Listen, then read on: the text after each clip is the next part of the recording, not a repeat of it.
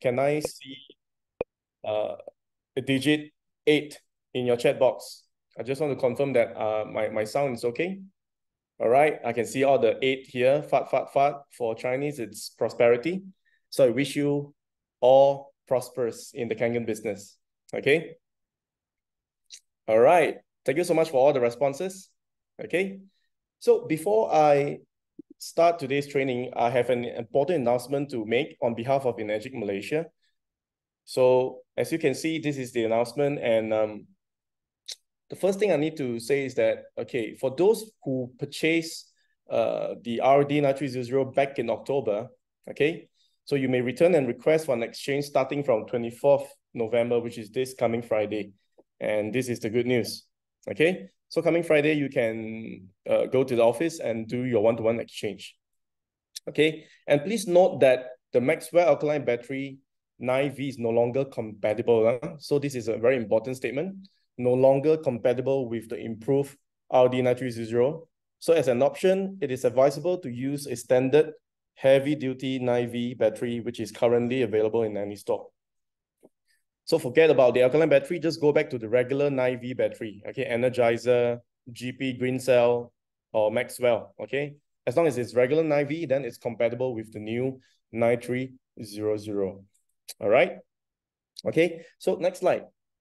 And the next important announcement is that, okay, please follow the installation below, because some people, when you install the battery, sometimes you do it, the other way. So just make sure that when you install the battery, you have to connect the battery to the connector correctly, okay? So there's an indication below, and all this will be made available in a sticker form, and we will put the sticker at the back of the battery cover to remind everyone that this is the proper way to install battery, to avoid any damages being done to the detector, because this is a sensitive piece of equipment and we have to do it properly, okay? And one important statement, do not use alkaline battery, okay? Just use the regular standard 9V battery available in market. Okay, so I hope I make myself clear in this announcement. I'll be making the same announcement during the break later, because some latecomers, they might miss out the announcement, and we'll be repeating the announcement during the break, the water break later. Okay, now basically today we have a lot of topics to cover, and I've managed to put in some new videos and also some new information. I think there's one new video, and the video is going to be a long 9-minute video. But trust me, all of you here is going to get a lot of value, from this new video, because this new video itself explains almost the entire technicality part about the demos and how emGuarde actually suppresses the EM noise radiation and all that, okay? So I believe you guys will enjoy it, all right? So let's get started. And my colleague will help me to look at some of the inquiries from the chat box. And as we do the training and certain FAQs that comes in, we appreciate that, we keep all the FAQs towards the end of the training, so it won't disrupt the flow of the training today. Okay, but my colleague will also help answer certain FAQs in the chat box as we go along the training as well. Okay, so are you guys ready for the training? All right, if you're ready, then show me a letter digit 8 in your chat box and let's start. Here you go, fat again, all right? Prosperity for everyone. Okay, amazing. All right, let's begin. So basically, I've segmentized today's training into 5 very simple topics. And this topic, we actually accumulated all this knowledge for the past 6 years. And my team and I, we actually put in a lot of effort to came up with a lot of different, like for example, experiences, and also some of the back to basic technical explanation about this project. But I have to say something before I start training, okay?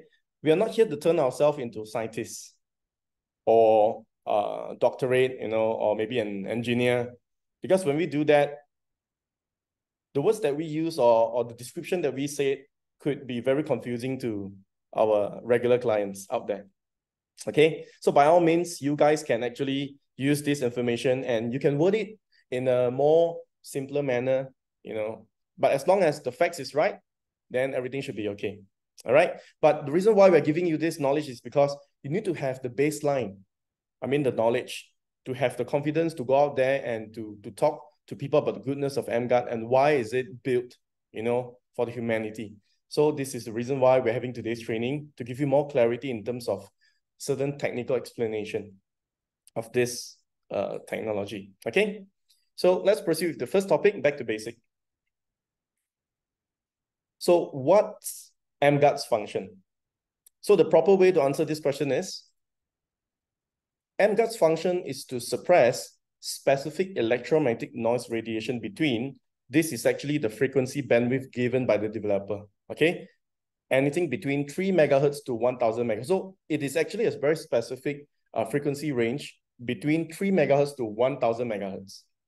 All right, now don't ask me at which frequency bandwidth, because, you know, this is their trade secret. They won't tell you at which area they actually segmentize the harmonics, but it's actually between, this is the bandwidth is given, okay? And it is suppressing electromagnetic noise radiation, okay? It is not there to suppress any signals or telecommunication signals generated by your phone. Just in case you're wondering how come when you turn on the emGuarde, you know, your Wi-Fi is still working, your phone is still getting signals in, because emGuarde is not work or built to suppress any telecommunication signals. Okay, it is built to suppress electromagnetic noise radiation. Okay, now let's get more clarity on the next slide. So talking about this frequency bandwidth, people will ask you, so 3 megahertz to 1000. So what is the frequency designation? Okay, now based on our research, right, 3 megahertz to 1000 megahertz falls under high frequency designation. Okay, so now you have got more technical words that you can use. So emGuarde is actually suppressing high frequency electromagnetic noise radiation between 3 megahertz to 1000 megahertz. Okay, so this is a complete statement when people ask you what's emGuarde's function. So you can use this. So don't worry for those people who is writing notes and all that. If I'm speaking too fast, we are recording this Zoom session, and the entire Zoom session will be made available at the Telegram emGuarde channel.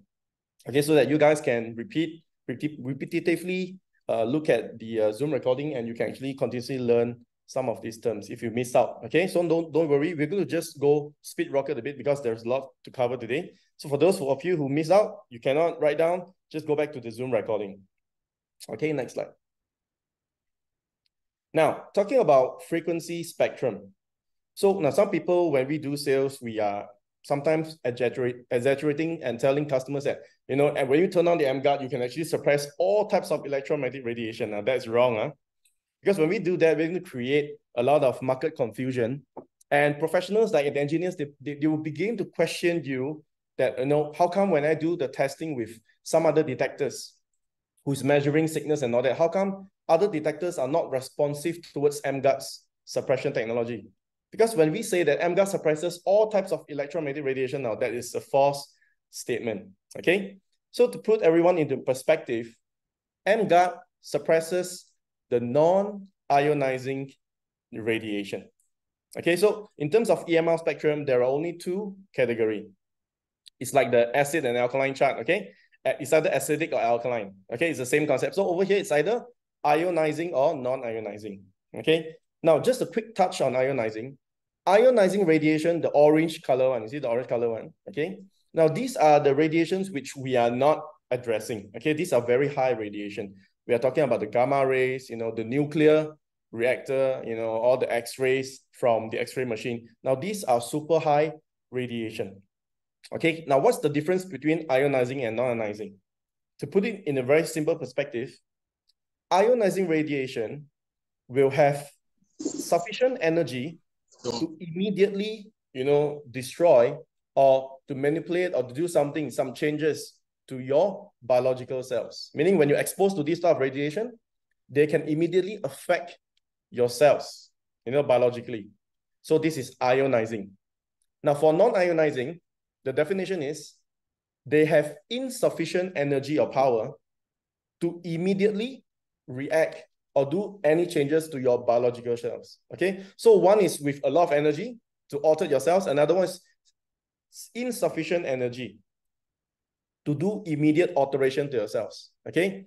However, based on research over time, when we constantly expose ourselves to non-ionizing radiation for a long period of time, it will do something eventually. Okay, so this is the difference between non-ionizing and ionizing. And emGuarde is actually addressing non-ionizing.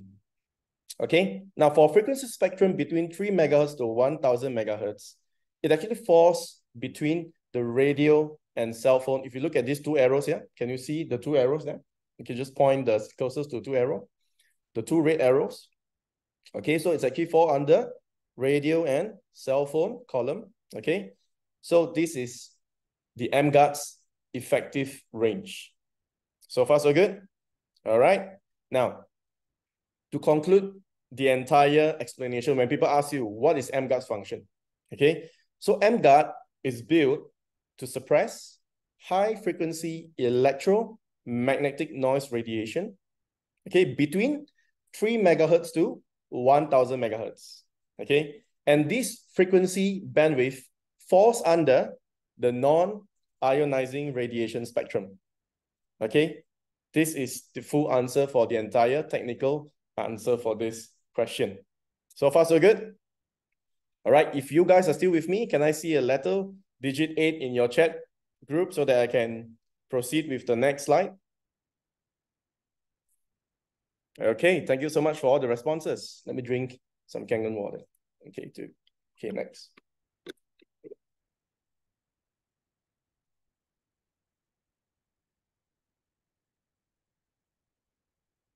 All right. So the next topic is, how does it work? It's very important because when customers is going to question you, so when you turn on the emGuarde, how does it actually work? Okay, so we got all these answers and training from the developer directly. That's the reason why we're able to dissect this into a more simpler, slides to explain to you. So basically, a typical EM radiation source comes out from any, electronic or electrical devices. As long as anything powered by electricity or battery operated, it will generate a certain level of electromagnetic energy, or we call it radiation. Okay, now, first, emGuarde is built to focus on a targeted noise pattern. Okay, anything that runs with integrated circuit board, for example, your phone runs with battery. At the same time, there is a huge IC circuit board, okay, the integrated circuit board inside here. Okay, so when the components communicate between themselves, it is going to generate a certain level amount of energy. We call it EMI. Okay, it's actually a type of electromagnetic radiation noise. And this noise or this energy is going to be transmitted to you when either you hold your phone. And for some appliances, the noise energy actually travels between 1 to 3 meters. Okay, it has the ability to shower or to travel about 1 to 3 meters. So this is how far it travels away from the gadgets, depending on the power voltage as well. Okay, now next. emGuarde is then sending out strings of harmonics frequency, or we call it cancellation frequency in technical terms. And this is what the patent is stating. Okay, all these words is coming from the patent itself. And at this point, when it breaks the pathway of the noise pattern, okay, the energy has got no pathway to travel out from its source. Okay, so let's look at the conclusion below. emGuarde's technology is breaking the pathway of specific frequency between 3 megahertz to 1000. So this is the bandwidth, okay? Hence, reducing the electromagnetic noise radiation within its coverage range. So this is actually how the technology works. Okay, one picture, a few words, and it concludes the entire technology that they have been building and doing research for more than 10 years. Okay, next. All right, so this is again a summary to show you the first and second so that you can see the comparison. Okay, so the harmonics frequency, also known as cancellation frequencies, have opposing amplitude to their corresponding radiation frequencies in the air, and thus they suppress each other or cancel each other out altogether. So this is a bit physics. Okay, so when they send out opposing frequency patterns, this is how they actually distort or to deconstruct the radiation frequencies, which is, from all the electronic appliances, or maybe, from anywhere. It could be from the power line or from the environment itself. Because EM radiation, pollution is everywhere, but our eyes can't see, okay? All right. So now I've actually dissect three different explanations here. And this is actually some technical wordings just in case you need to explain to your customers. So we actually put it nicely and we got approval from the developer and this is good to go. And this is how they wish the distributors to explain to the people. So the first point is emGuarde uses the harmonics frequencies to suppress the specific high frequency electromagnetic noise radiation within 4-meter radius. Okay, so this is the emGuarde's effective range, which is 4-meter radius away from the emGuarde when it is powered up. Okay, now second point, harmonics frequency, also known as cancellation frequencies, have opposing amplitudes to their corresponding. So this is a repetition of what you just read early on the previous slides, okay? So they suppress each other or cancel each other out altogether, okay? And the third point is, emGuarde's technology is breaking the pathway of specific frequencies between 3 megahertz to 1000 megahertz, hence reducing the high frequency electromagnetic noise within its coverage range. So this is some technical, comprehensive readings just in case you need, you know, when your customer asks you, how does it work? Okay, so we put everything in a nutshell. So far, so good. All right, now let's move on. The next one is even better. What is the benefits? Now, usually customers, they don't actually buy into the function of the machine, but the customers, they will actually buy into the benefit of the machine. What actually, you know, what's the benefit? If I invest something, $1,480 or in ringgit, you know, 6620 ringgit, how can this emGuarde benefits my family members and my loved ones? Okay, so the benefit answer is actually very important as well, you know, in terms of marketing and sales. Okay, so let me bring you back to the entire technology concept. Okay, the inventors and the developer team developed this technology based on this professor's research and findings. Okay, now who is this lady here? Dr. Magda Havas, it's a Canadian researcher, and she's a professor. You know, she's been devoting her life, you know, researching into the effects of electromagnetic pollution. She call it electrosmog, and her work focuses on the biological effects of electromagnetic radiation. Okay, now through her research, she found out something pretty shocking. And today I would like to share with you. You can actually use some of these statements during your presentation as well. Okay, because all these are all published research by a PhD professor. Okay, now Dr. Magda Havas discovered that electrosmog affects the blood. Meaning, when we're exposed to all this EMR or, you know, EM radiation all around you, okay, by either handling the gadgets or maybe I could be just sitting in a room and in a room filled with LED lights and power cables below my feet, because when you're staying in condo, below your feet is actually the ceiling of the units below. So it's actually filled with all these power lines and all that. Okay, so according to Dr. Magda Havas' research, this is what she found out. Let's take a look at the images. This is shocking, yeah? Now, she discovered that the blood without any chemical added to it, in an electromagnetically clean environment, this is how it should look like. Okay, so the hemoglobin, which is the red blood cell, it flows freely, you know, it goes individually like this. All right. Now, what happens next is that she put herself into tests. Okay, she used a cell phone, and after that, she did the prick to the finger, and she discovered under the microscope that this is how her red blood cell looks like after 10 minutes of cordless phone use. Okay, and then she did another test, which is C. So she used 70 minutes of her desktop, you know, computer, and this is what she discovered as well. If you notice, there is actually a difference between, next slide, A, B, and C.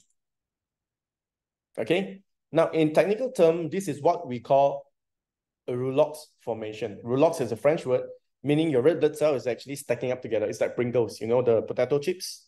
When you buy the Pringles potato chips, so the chips are stacking together in one bottle itself. Okay, so your red blood cells became Pringles. It stacks like this, okay, together all the way. Okay, so this is a shocking finding from Dr. Magda Havas, and she discovered this during one of her research. And what's going to happen is this. All this roulotte formation is going to bring consequences or symptoms to the human body, including poor circulation and low oxygen transports. I want you to focus on the yellow highlighted symptoms. low oxygen transport.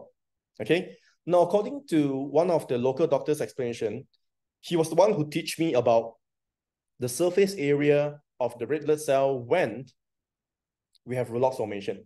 So basically, when our red blood cell sticks together, it has got a very small surface area, because usually when your red blood cell is like this, it's like a donut, you got a very huge surface area, isn't it? Okay. But when two red blood cells sticks together like this, the surface area of the red blood cell became smaller. Okay. Hence, this scenario, okay, this happening is going to slow down or lower down the oxygen transport, because your blood is carrying oxygen, it's carrying nutrients to the cell.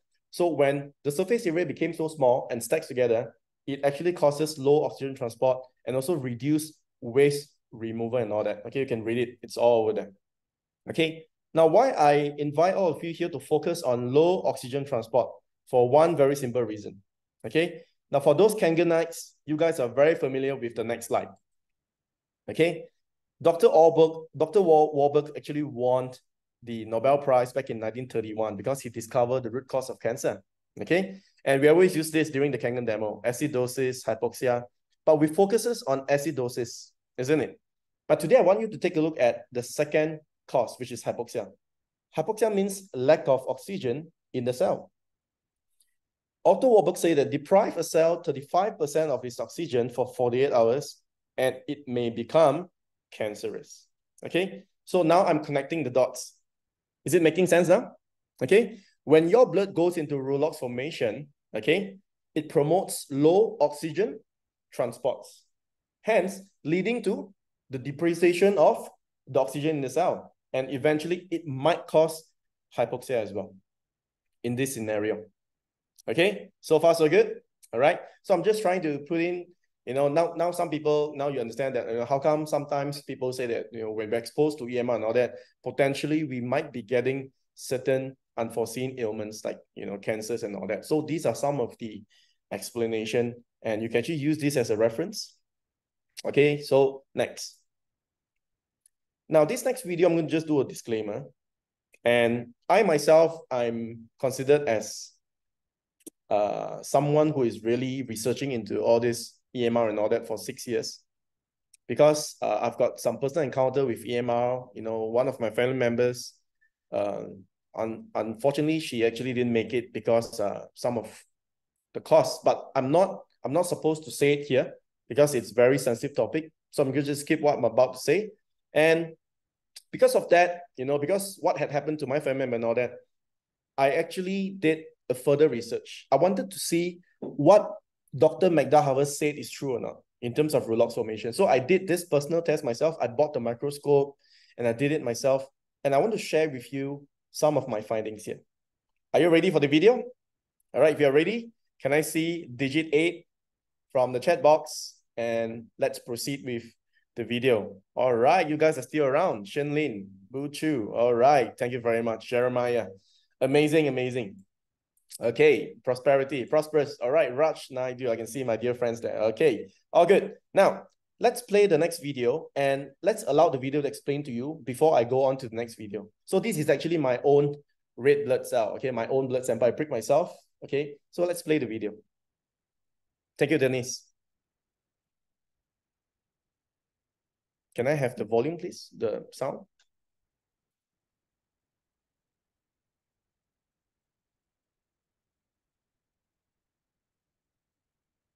Hold on, guys. I'm going to adjust the sound output setting. Right. Let's replay the video. Okay, let's go all the way. Restart the video. This is my blood sample after playing on the phone for about 15 minutes. Just take a look at the Rolox formation from my live blood sample. And we are taking it through this microscope. Okay, through pricking of the finger. All right. So what I did was I actually hold on to my phone, which is a Samsung phone here. Okay, no offense. Any phone will do that. This is my blood sample. And what happened is that I was playing on my phone. I was watching YouTube, some programs for about 15 minutes. And I did a prick to my finger and I put it under the microscope. And this is what I discovered. Okay, so this is how the pattern looks like. Okay, so what's going to happen next is that I actually switch on the emGuarde and I leave it away from me for about 2.5 meters, about 2.5 meters away from me. And I'm still holding the phone, by the way, while I'm still doing the test. I'm still holding the phone. I'm still watching some YouTube programs. And after about 16 minutes, I did another prick. Okay, and I wanted to show you the results of what happened after I turned on the emGuarde for 16 minutes. After 15 minutes continuous playing on my handphone, and I turn on the emGuarde over here. As you can see, this is less than 2 meters away from me. And this is the after result. Ben, can you help me to adjust to more? Yeah. So this is the after 15 minutes of turning on emGuarde. At the same time, I'm still playing on my phone. I'm on 15 minutes of non-stop YouTubing, watching some program. And this is how my live blood looks like. Oh, cool. Focus, okay. Okay. Thank you, Ben. Thank you. Okay, so to give you guys more clarity, when I did this test, I was actually doing what I call as fasting. Okay, I did not drink any kind of water. I did not eat, and what I did was I run through the test, and all in, it took me about 40 minutes. So this is what I found out from my own sample. So this is just a personal sharing to show you this is my testimonial, okay? Now, let's go back to the statement from the patent. Now, everything makes sense now, okay? So based on the patent statement, I want you to read a few lines, just follow my cursor. Okay, the first line, the beneficial effects of the apparatus. Now, when we say apparatus means it is the emGuarde technology, okay? Always not mentioned because they call apparatus in the patent report, okay? So according to the embodiment of the present invention is recorded by a blood flow measuring device. So in this test, when they submit the patent, so it's actually measured through a blood flow measuring device. It's different from what I just showed you. What I just showed you is a microscope. It's a live blood analysis, okay? This is another different machine, and this machine is supposed to measure the blood flow, okay? And I want you to look at this line. Just follow my cursor. Okay, just follow the cursor. And here, there you go. The device measures microcirculation of the test subject finger when the subject is first subject to electromagnetic radiation via a cell phone. So same thing, during the test, when they submit the patent, the subject's using a cell phone. And then the electromagnetic radiation effects of the cell phone is suppressed using the apparatus according to an embodiment of the present invention, which is emGuarde's technology. Okay, so I want you to look at the first digit here, 6.13. As can be seen in the graph, the initial microcirculation rate of the test subject finger is 6.13 centimeter per second. At time marker, when the test subject makes contact with a cellular phone, at time marker 2, okay, the microcirculation drops to 2.55. Now, meaning before the subject holds the phone, the microcirculation speed, from the finger, it's at 6.13 cm. But as soon as the test subject holds on to the handphone, the microcirculation from the fingertip reduces from 6.13 to 2.55 centimeter per second. So there's a reduction, okay? Meaning what Dr. Magda Harvard's research about Rolox formation, how your blood actually slows down, sticks together, is true because based on the patent submitted by the developer, there is a drop in terms of microcirculation speed when we hold on to a cell phone or any electronic devices. So far, so good. Okay. Now, the next one, this is the takeaway. After the apparatus is turned on, meaning after the emGuarde technology is turned on in this case, okay? All right, the measuring device detects a spike in the microcirculation to 20.1, and eventually it stabilizes at, look at the last line, 26.6. Stabilizes at 20. So meaning from 2.55, okay, the improvement of microcirculation actually went all the way to about 26.6 from 2.55. Okay, now next slide. So this is the final paragraph of the patent. It says that it can therefore be summarized that the invention can effectively, I love this word effectively, you know why? Because effectively is a confirmation, all right? So from the test report says that, the invention can effectively suppress the negative effects of electromagnetic radiation on microcirculation from either handheld cellular devices or computer connected to wireless network. Wow. Just imagine this, guys. This is such a huge market because today, the people that we know left and right, we are holding all this. It's stated in the patent, cellular devices, computers. Who doesn't use handphones or computers? Almost everyone uses it, okay? And emGuarde can effectively suppress the negative effects of the EM radiation on microcirculation. So this statement itself, I think without any demonstration, you guys are able to sell the emGuarde already. Agree? Okay? With this statement itself, it is good enough for you to market this technology. Okay, moreover, we have a demonstration to show. So on top of that, besides all these statements and all that, we still have more demonstrations to show. So I mean, selling emGuarde to us is actually a piece of cake. All right, it's so easy, it's so simple, it's straightforward. All right, next. So now, to fortify this, okay, on the benefits, besides the patent, besides what I did, my personal research on my blood and all that. Now, there is a medical doctor in Taiwan. His name is Dr. Liu Renjie. Okay, he's a professional and he's ophthalmology. So what he did was he actually called out 10 of his subjects and he did a clinical trial on the emGuarde technology before and after turning off. And basically, Dr. Liu, he's an eye doctor. Okay, he treats people's eyes and all that.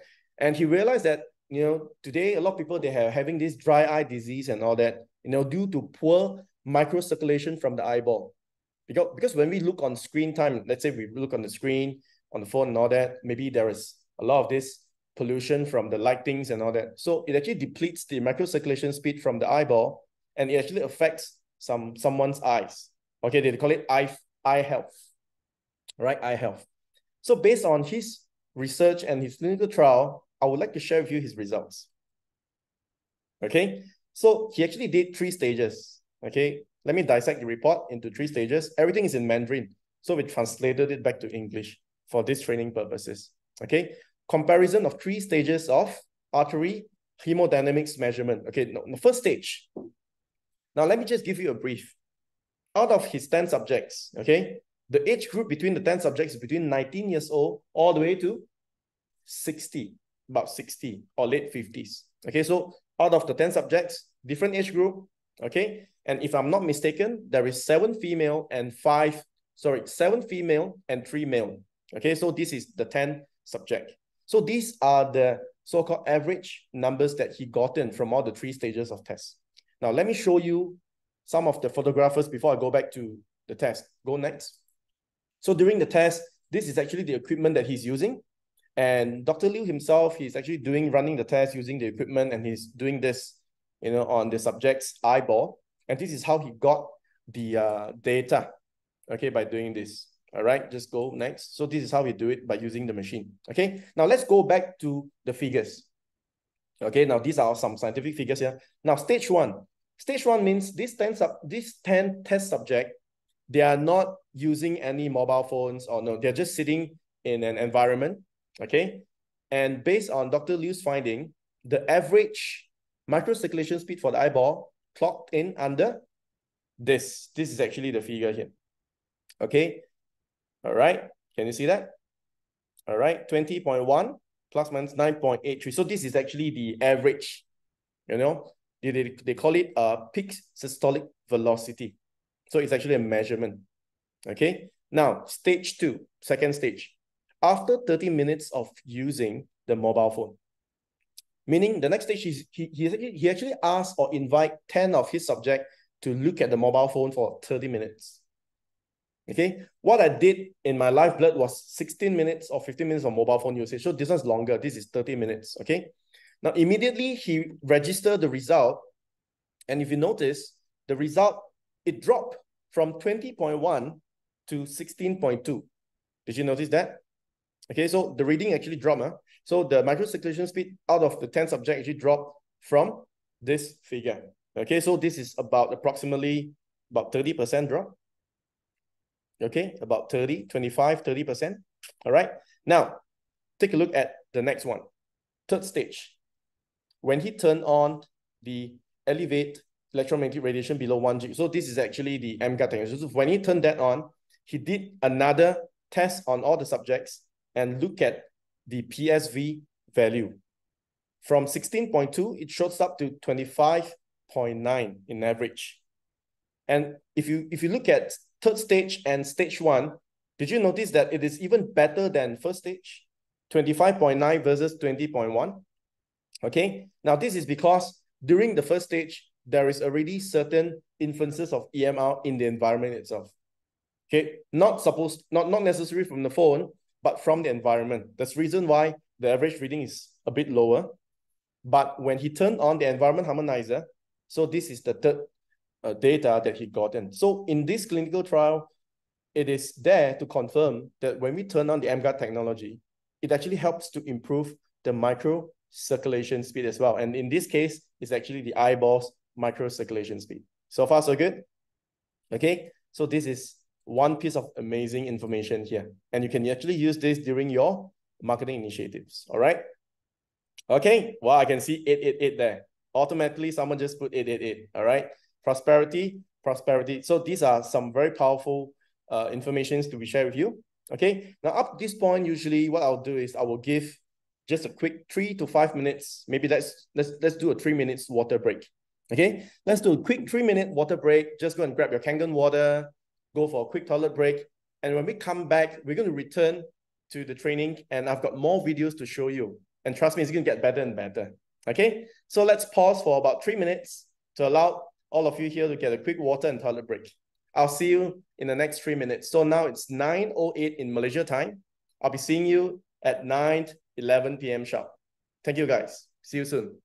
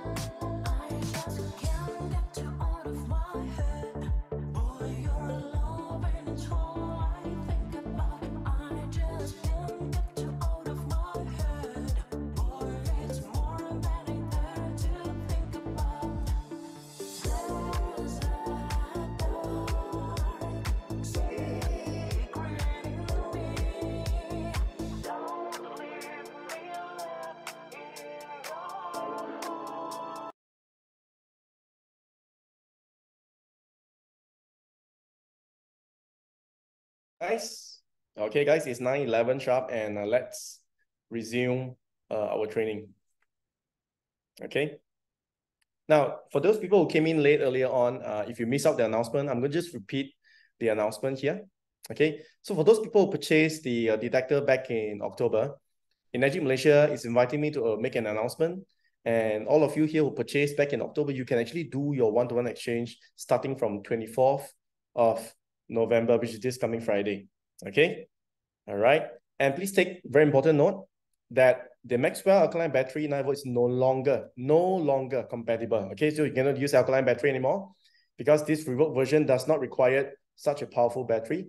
So it's advisable to go back to standard heavy duty 9 volt battery. It is sufficient for the detector to do the demonstration. Just go back to regular battery like Energizer, GP Green Cell, or Maxwell regular 9V battery. Okay, all good. Now the next slide. So an important note for the distributors to understand that this is actually a instruction from the supplier, and they're asking you to, when you install the battery, please make sure that you don't do it reverse. Okay, don't just go reverse and accidentally you touch, because this might, do some damages to the detector. So please remember, when you install the battery, just make sure that, you have to put it to the right connector. Okay, minus to minus, positive to positive. Okay, so what happens if you use the alkaline battery is that because the alkaline battery is so strong, and if let's say you use the alkaline battery, it is okay. But if let's say you accidentally reverse the polarity, you put minus to minus, positive to positive, let's say you reverse, plus to minus, minus to plus. So it might damage or cause damages to the integrated circuit board of the detector. Okay, so that's the reason why we are not supposed to use alkaline battery for the new reworked version. Okay, so far so good? All right. For the 9100, you can just go back to a regular battery. Regular battery works fine for 9100. Okay, now, next. Okay, in this topic, basically, we are here to address 3 of the frequently asked questions. Actually, we got more than 3. We have about 15 accumulated FAQs, and we have actually uploaded it on the emGuarde's website. So just in case you wanted to know more answers, you can visit, emGuarde.com. And on the emGuarde website, you go all the way to the bottom of the website. We have got 15 different FAQ questions with answers, and you can actually go there for some common questions and also the answers. Okay, but in this training, I'm going to do 3 questions which is out of the picture, and it is related to the detector and some questions asked, by the prospects during your marketing initiatives. Okay, the first question. Now, to us, this question is very important because now when we can handle or let's say we can explain these questions correctly, then we can actually so-called counter most of the objections in the market. Okay, so please pay attention on the following 3 questions.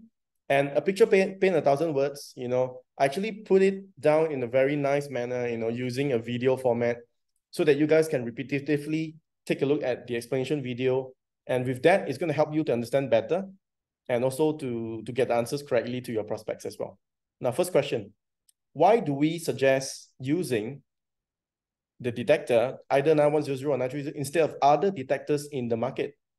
So this is one of the most challenging questions in our 6 years of experience, because people don't understand how come when we do the demonstration, how come we are not using the other cheaper detectors out there. Some detectors are only selling for 60 ringgit, some going for 200 ringgit. It is because these detectors out there, they are built to measure either the electric field or magnetic field intensity from the power line or the signal strength from the antenna. Okay, and 9100 is a very different detector. It's measuring high frequency electromagnetic noise, and it converts it into a microwatt reading, which is a power density reading for radiation. Okay, so let's take a look at this video, and this video will explain to you the different detectors out there and how come 9100 is different from the other detectors.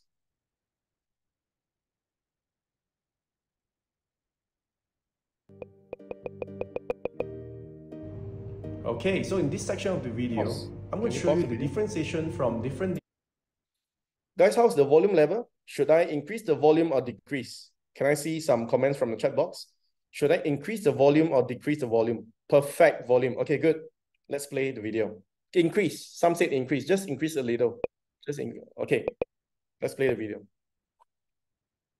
Different detector available in the market, and why some of these detectors you should avoid it while you're using it to do the emGuarde demo. Now, cheaper detectors like this, it says electromagnetic radiation detector, but when you hook this emitter on, you can't even detect the radiation from a phone screen. So this doesn't work because this detector is only used to measure very low frequency radiation from the power socket. Okay. Now, another type of detector available in the market, electromagnetic field tester. Now this detector, we found out that this detector is only good at reading the signal coming in from the 4G or the Wi-Fi. Let me show you what I mean. Let me activate the meter here, and I want to put this meter below the iPhone. Okay. Now as soon as I call up a program from the iPhone, for example, I'm going to turn on the YouTube channel. There you go. So now the detector is actually responding to the data received from the YouTube itself. Now, as soon as I turn this phone into the airplane mode, so I'm going to terminate the Wi-Fi and also the mobile data. Okay, so immediately when I turn it to the airplane mode, as you can see, you no longer receive any response from this detector.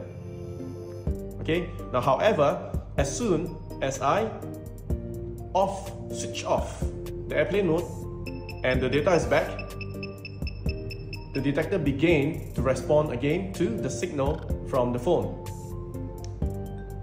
Now, why I strongly recommended RD9100 is because now even if I turn the phone into the airplane mode, means there is no data, there is no Wi-Fi, the RD has the ability to pick up the radiation from the phone itself, and now it's averaging at about 1,400 microwatts to about 1,500 microwatts. Okay, so in other words, RD9100 is not picking up any signal.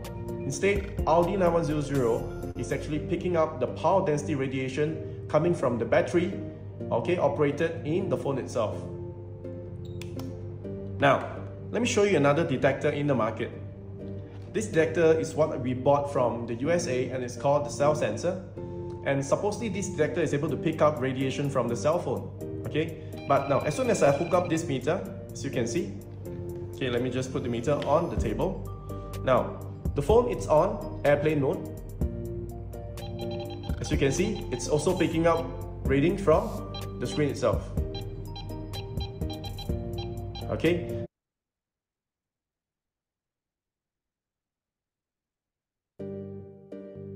The integrated circuit is completely shut down. The RD will get 0 reading because there is no more radiation source coming from this phone. Okay, because it's properly shut off from the screen itself. Okay, now, but the thing is, we found that this detector is actually picking up and responding or reacting towards the metal part of the phone. Now, I'm going to turn off the phone. Okay, let me switch off the phone now. And let me show you what I mean.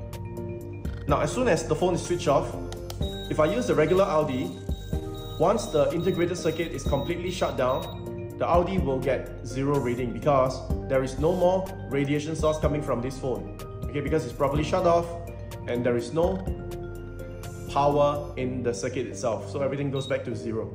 Okay, there you go. Alright, now, but for this detector itself, although the phone's already been shut off, you can still pick up reading from the phone itself. Now, the reason being is because detectors like this, they're actually picking up and sensing the metal parts from the handphone. For example, now in this handphone cover, there is one metal piece over here. As long as I put this into the metal, the detector is reacting against the metal but not the radiation. Okay? Alright.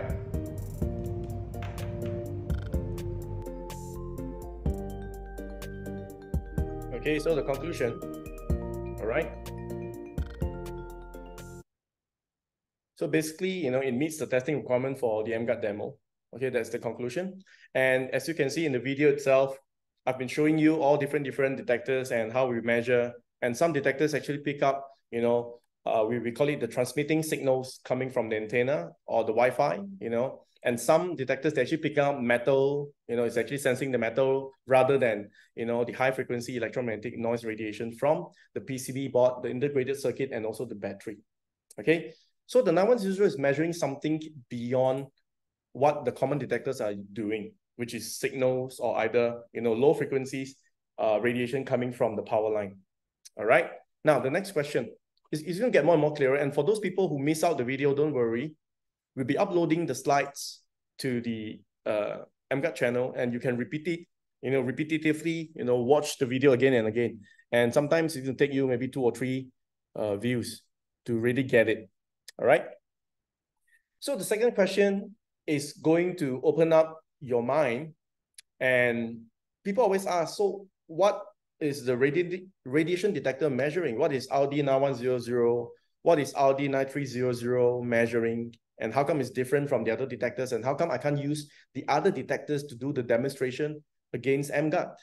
Okay, so this upcoming video, it's a new video. And for those people who came in for this training for the first time, this is a treat. And for those people who return, people who coming back and they learn and all that. So this is actually a bonus for you. So because this video is new and we compile it and it's going to be for the next 9 minutes. So let's play this video without any further delay. And after the video, I'm going to just do a short summary to conclude, what is RD measuring. And in this video, you can get a better understanding that, how the emGuarde actually works. Okay, let's play the video. Hi guys, today I'm going to conduct a very technical experiment and to show you what the RD 9300 is actually measuring as compared to the standard radiation detector available in the market. And let me introduce to you all the tools I have here today. Basically, I have 1 unit of RD 9300, 1 unit of LED light bulb, and this is the regular filament LED light bulb. It's a different light bulb as compared to this. This is the standard electric field, magnetic field detector to actually measure the low frequency electromagnetic radiation from the power source. And this is a standard power socket, adjustable. And we have the emGuarde here by ENG, okay? And of course, the SDR software and the toggle to hook up to all this. This is the monopole antenna. So today, let me show you a very simple explanation on why RD 9300 is a very unique detector as compared to the standard detector. Okay, now a standard detector can actually measure any form of reading as long as I turn on the power source. As you can see, it's on now. But as soon as I terminate the power source, okay, the power density reading goes back to 0. Okay, so this detector is actually built to read as long as there is electricity coming from the power source. It will trigger the detector and here goes the reading. All right, now the power source is on, but when I hook on the 9300 detector, I turn it on, okay, it's on 2 dot and it's measuring high frequency electromagnetic noise. If you notice, when I put the detector close to the power socket, there is no power density reading, okay? And the simple reason is because this detector is built to read high frequency electromagnetic noise power density, okay? So this is the keyword, noise, all right? So in this experiment, I'm going to show you a very simple test. First of all, I'm going to use this standard filament LED light bulb, which, according to our research, this type of light bulb, they produce a very minimum or close to none. Means there is no electromagnetic noise pollution from this product, okay? Now to show you a quick demonstration, let me just put on this filament LED light bulb and let me switch it on, okay? Now, if I were to do the same measurement using the 9300, if you notice, you can hardly receive any power density reading, okay? There is nothing here, it shows 0, although the light bulb is on, okay? Now, but when you measure using the conventional detector, as long as there's electricity going through this power socket, it will speak some reading here, okay? So as you can see, there are certain readings going on this detector, okay? But not the 9300, as you can see. Let me just do a contrast. It's 0 all the way down, okay? All right, now, I'm going to use another tool, which is the SDL software, to show you how come the 9300 is not receiving any power density reading here, okay? Because, as you can see, when I turn on the software, and if you notice, right, the noise level from the screen itself is very minimal. And from the waterfall spectrum, you can actually hardly receive any patterns, or we call it noise patterns, from the waterfall spectrum, okay? So the noise is averaging at a peak of about minus 35 dB, and it's quite blank, means there is no external noise coming from this product, which is the filament light bulb. Okay, now what we'll do differently now is that I'm going to just switch off this light bulb, maintain the SDL software here. I'm going to remove this product, which is the filament LED light bulb, and I'm going to install it with this one. This is a very bright LED, and it's supposed to save, it's called energy saver LED. And this product is going to release a humongous amount of electromagnetic noise pollution, okay, into the environment. Let me show to you what I mean. Now, as soon as I hook up this LED light bulb, look at this software. When I turn on the LED light bulb, as you can see, you can notice that the dB noise pattern here changes, okay? And if I put closer, just move closer to the screen, can you notice that the waterfall spectrum begins to have all this different wavy line, we call it, okay? So this is the noise pattern. Now, as soon as I turn off the LED light bulb, the noise pattern disappeared from the software-defined radio screen, which is the waterfall spectrum here. Everything goes blank, okay? Now, as soon as I turn it on again, if you notice, the noise pattern actually came back, and you can see the wavy line continuously flowing down from the waterfall spectrum from the software itself, okay? Now, this spectrum explains that, okay? Let's move away. Now, when I use the RD9300 to measure this light bulb, if you notice, you can see that it's actually picking up a power density reading of more than 2000 microwatts per square centimeter. Okay, there you go. So in this simple experiment, we are able to explain to you that this detector is actually picking up, high frequency electromagnetic noise, similar to what you see from this software here, which is the SDL software. Okay, it's actually the same concept, all right? The same concept. Okay, now, as for this detector, no matter which light bulb I switch on to, as you can see, it is going to pick up certain readings as well, okay? It's 400, 500, because as long as there's electricity passing through the socket, this detector is already picking up reading, okay? But not for the RD9300, because this detector only picks up reading whenever this product releases huge amount of electromagnetic noise pollution from the product itself, okay? So now I'm going to show you the final experiment against the emGuarde. As you can see, the LED light bulb is still on, and as soon as I turn on the radiation detector, as you can see, it's picking up microwatt reading, about 2000 microwatts, okay? And now I'm going to hook up the emGuarde by powering up the USB power connector over here. And as soon as I power up the emGuarde, as you can see, the detector is showing 0 microwatts, meaning there is no power density reading in terms of high frequency electromagnetic noise, okay? Now this scenario can again be explained by using the software defined radio if I'll do the simple experiment. So now let me turn off the detector first, and let me bring back the software defined radio, okay? So let me just power off the emGuarde now, and let's bring back the software defined radio. As you can see, the LED, it's still on.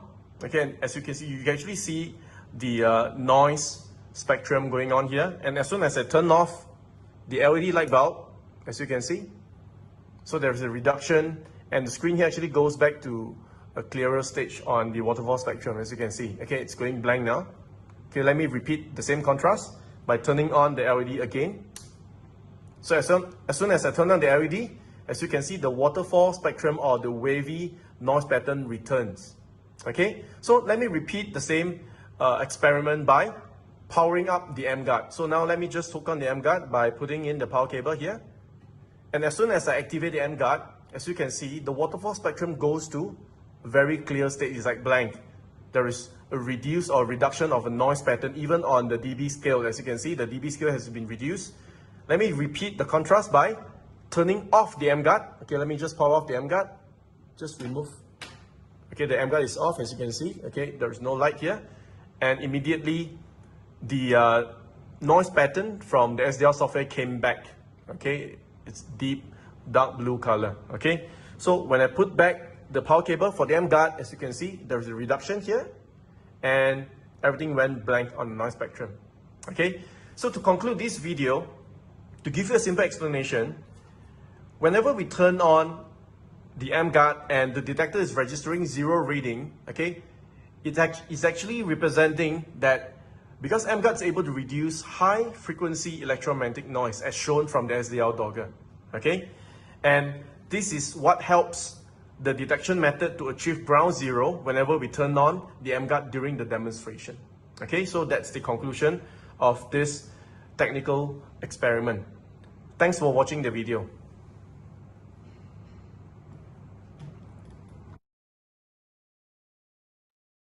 Okay, so I hope I make myself clear in this video.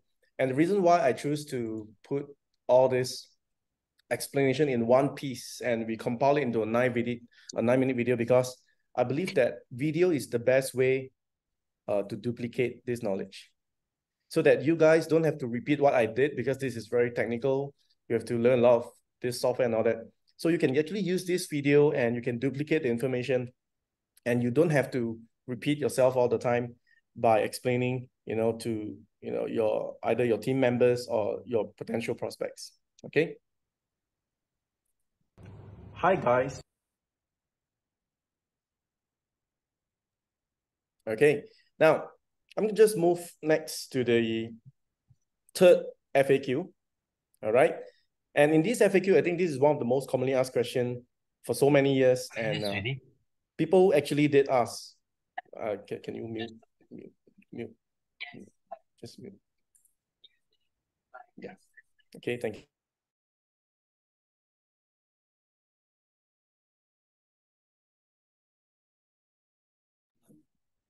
Okay. Can you hear me?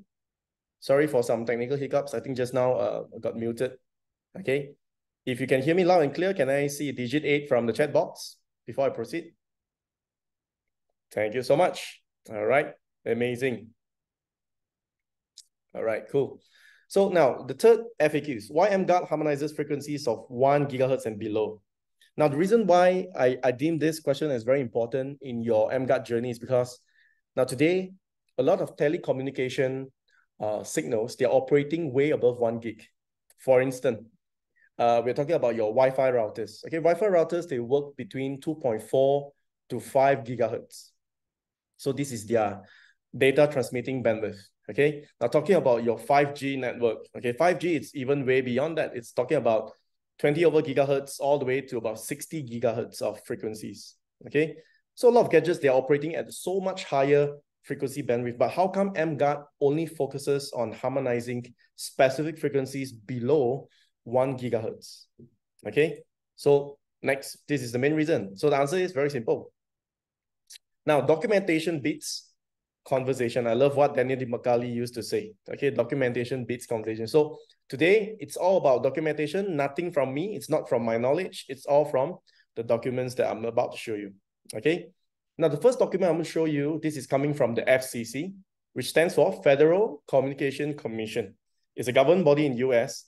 And in this body, they actually regulate all these different, EMR exposure, what is the maximum permissible exposure limits, from the gadgets and all that, okay? And we got this from a bulletin, and this bulletin itself, the title, it's called Guideline for Human Exposure to Radio Frequency Electromagnetic Fields, okay?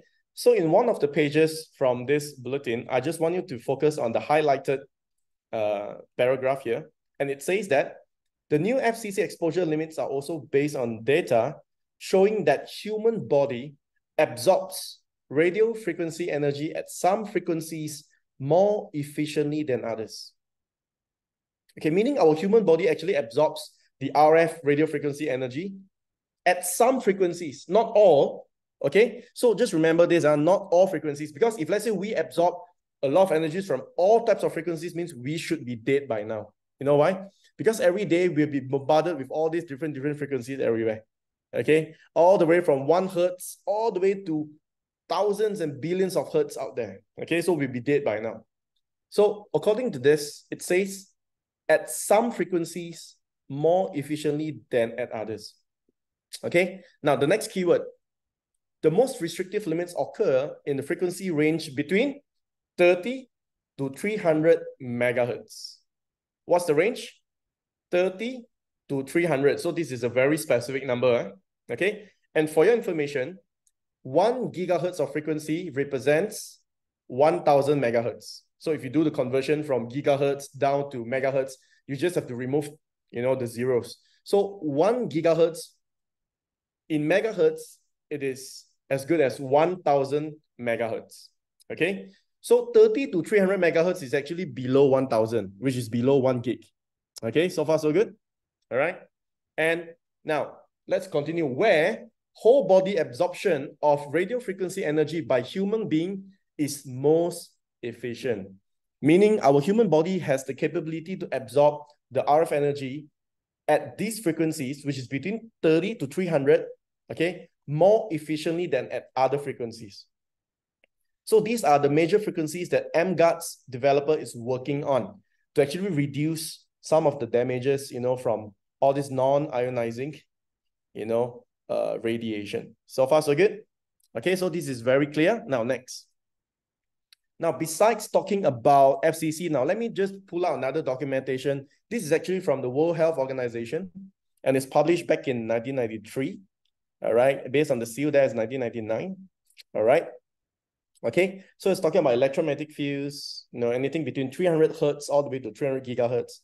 So in one of the article, one of the pages here, it is written clearly at the highlighted point, the resonant range extending from 30 megahertz to 300 megahertz for the whole body, and to even higher frequencies in partial body resonance, meaning at this particular frequency, right, it is actually the resonant range for the human body. Okay, our human body reacts towards this frequency at the resonance range. Now, for your information, for those of you who have heard of this, there is one medical equipment in the hospital. It's called the MRI. Okay, MRI, magnetic resonance imaging. If I'm not mistaken, I think the full name is called magnetic resonance imaging. Okay, so this is the full name for the MRI. So please correct me if I'm wrong. Okay, so now MRI is actually operating at a frequency of about 60 to about 64 megahertz, for your information. Okay, and the reason why MRI is operating at this frequency is because this frequency is actually the resonance frequency of our human body. And this frequency falls between 30 to 300, for your information. Okay, next. It's going to get clearer and clearer, okay? So the next research article by an Indian professor and engineer saying that, okay, your aggregate frequencies of body organs. I want you to stay focused on this chart. This chart is very important. Okay, just go on the chart. Now take a look here. All right, the aggregate brain frequency is operating at between 72 to 90 megahertz.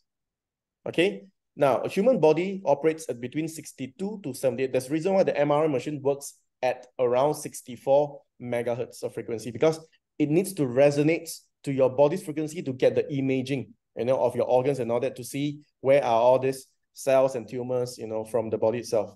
Make sense? That's the reason why they tune the MRI machine to about 64 megahertz, because it resonates to your body's frequency. Now, what's the heart frequency? 67 to 70. Liver, 55 to 60, and all the way down to pancreas, 60 to 80. And disease starts at 58 megahertz and below. Meaning, if let's say the vibration of all these frequencies in your body, it's at 58 or lower, this is when disease starts. So far, so good. All right. Now, just imagine that, we are bombarded by these radiation frequencies at some of this. Let's say it's between this range. Let's say anything from 50 to 90 megahertz. So what's going to happen to you? Now, this itself explains why some people, when you put yourself in front of a computer for long hours, for those working crowd, you're experiencing all these unexplainable migraines and headaches. Some people, when you drive a long journey, from, let's say, from KL to Singapore, I think our friend Bernard Chan used to do that, all the way from Singapore, all the way to Cameron Highlands, all this long hour driving and all that, you begin to develop chronic fatigue. You have this unexplainable fatigue, when you're doing this long hour drive, because when you use the detector and when you detect your moving vehicle, when you start the engine, you're going to surprise yourself. The radiation detector is going to go beyond 2000 microwatts per square centimeter when you turn on the engine. Okay, now going back to this body organ frequencies, now it makes sense why FCC is stating that, between 30 to 300 megahertz, it is the most restrictive limits, meaning it's dangerous. It's considered as dangerous, okay? Because 30 to 300 falls between your human body organs aggregate frequencies. If you notice, so all these 72, 90, and all this fits between 30 and 300. Okay, so this is why you're getting all these symptoms whenever you're bombarded by all these radiations within these frequencies. Okay, next. So in this simple science teacher video, it's going to explain to you that, when you're bombarded with the same frequency, for example, let's say your brain is operating at 72, and let's say there is a 72 megahertz frequency, and let's say this energy is coming to you, you're actually resonating with this frequency, and this is how you got certain symptoms, like fatigue and headache and all that, okay? So in this simple tuning fork test, it's going to show you that when these two tuning forks tune to the same frequency, it is going to affect each other even without touching it. It's just airborne, okay? Let's play the video.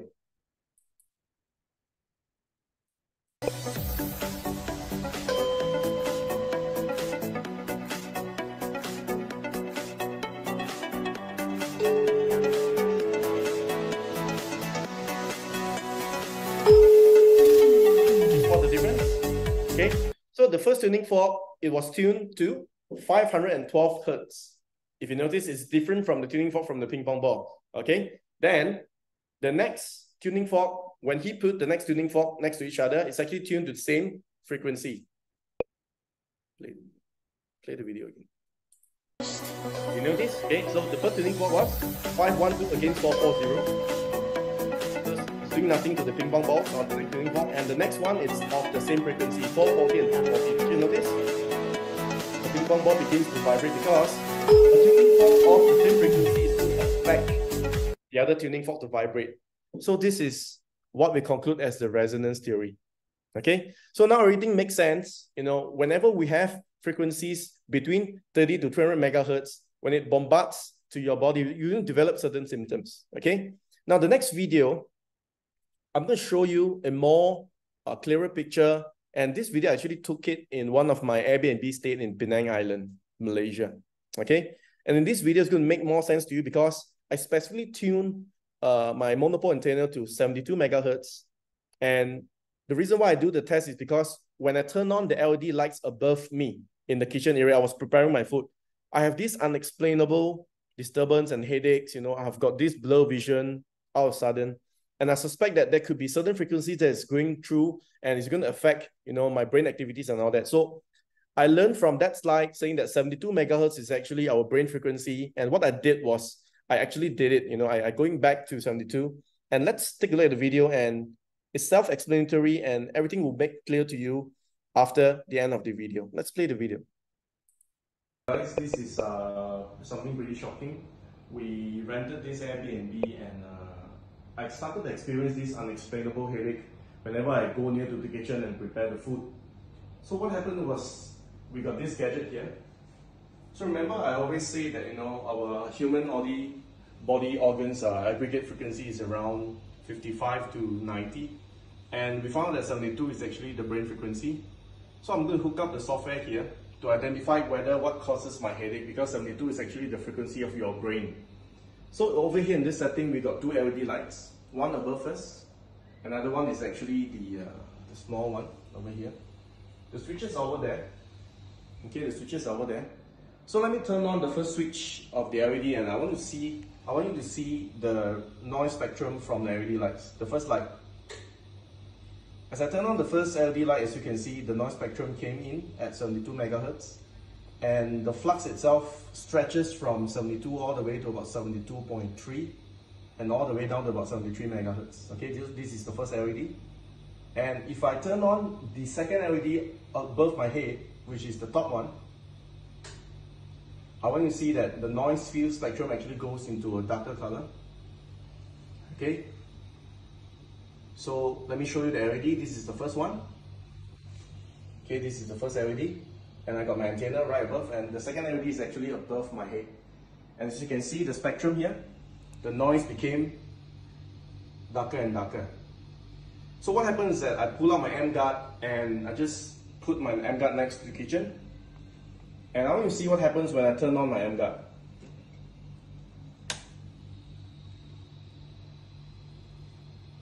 after I took on my emGuarde, and immediately the headache just went away. All right. So what happens when I turn off my emGuarde again? I'll just want you to see the contrast. Switch off the emGuarde again.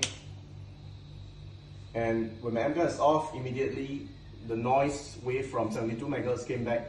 And this explains why I'm getting this unexplainable headache, because 72 is actually resonating with my brain frequency. And that's why I'm getting this headache. Let me just turn back on the emGuarde.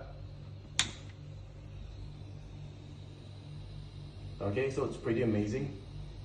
So thanks ENG, thank you so much for allowing us to own this technology to protect ourselves.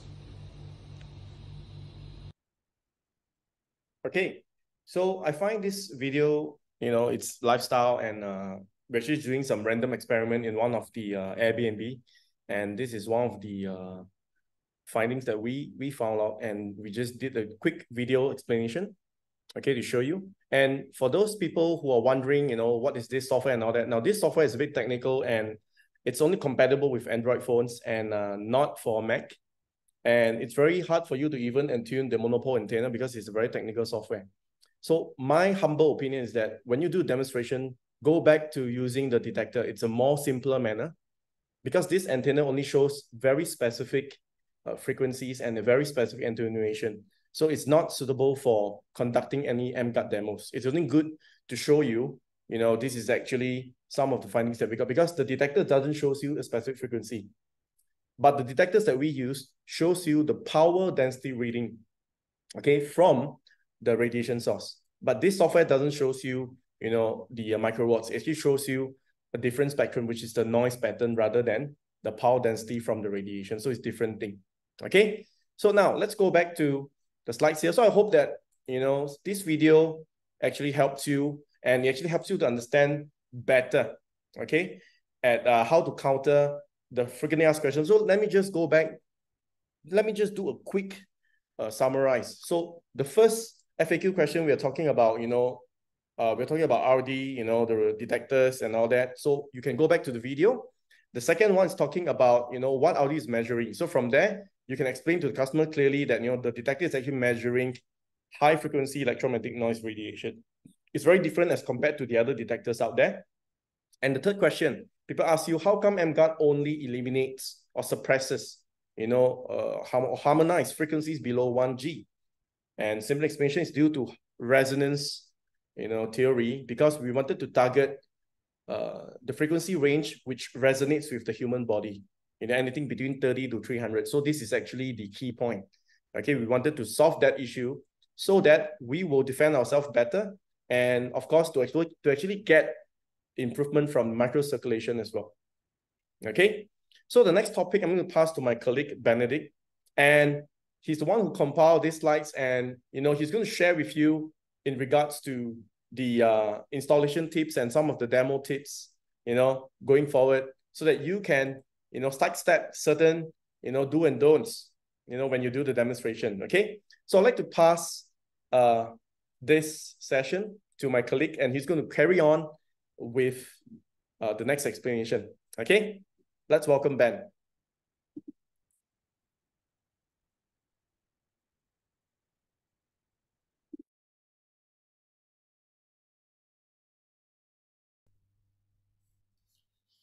Hi guys, can you guys see me hear me? Okay.